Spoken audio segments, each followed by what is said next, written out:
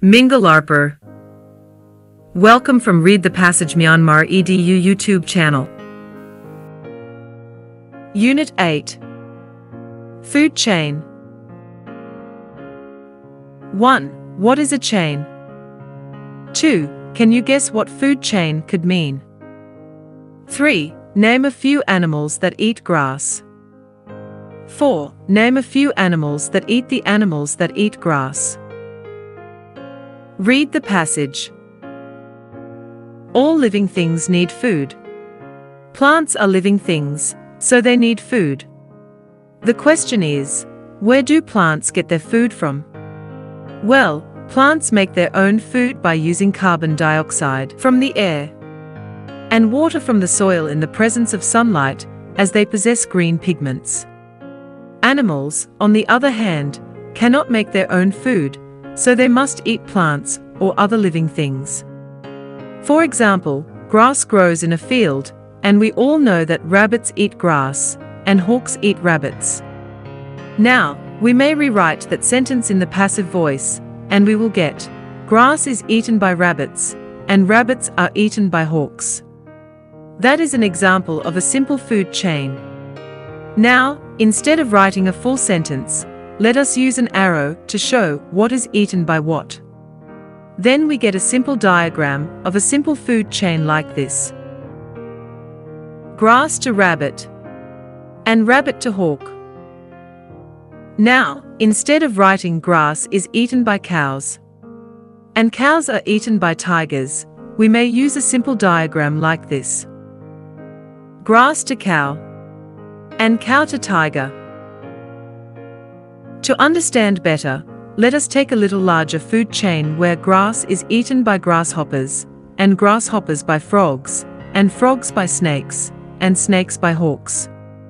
A simple diagram for that will be grass to grasshopper, grasshopper to frog, frog to snake, and snake to hawk.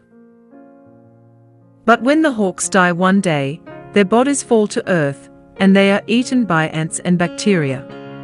Their bodies then decompose and become nutrients for plants. Study the diagram to understand the food chain.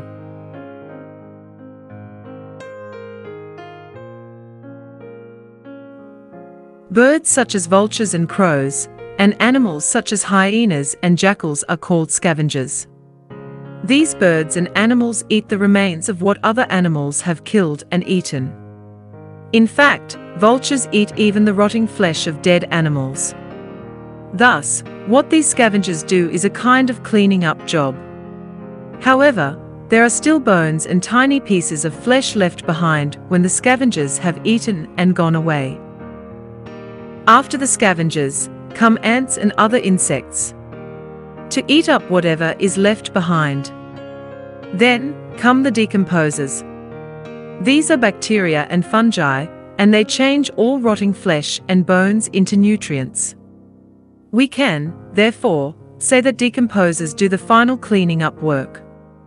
For this reason, they are sometimes called garbage collectors. And when plants eat these nutrients, they start the food chain all over again. Study the diagram to get a clear picture of a food chain.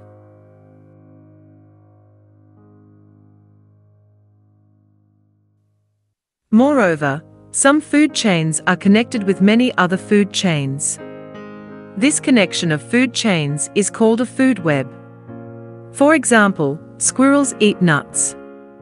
Then, these squirrels become food for hawks, owls, or foxes. And when hawks, owls and foxes die, their dead bodies become food for scavengers.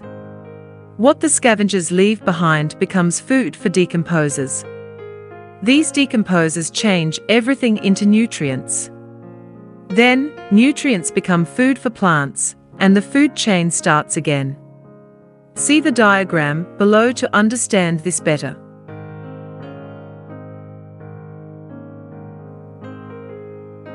The food web above is just a sample that shows only a few of the food chains that may exist in one small area. A complete food web might include 50 or more living things.